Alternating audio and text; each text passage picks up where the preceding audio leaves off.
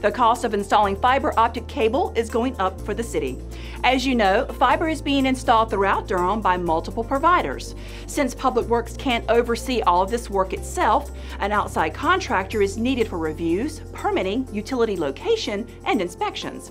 Because the project is taking longer than initially thought, the price tag for that work is going up by $1.2 million. By the time it's completed, more than 2,000 miles of fiber will have been installed throughout the city.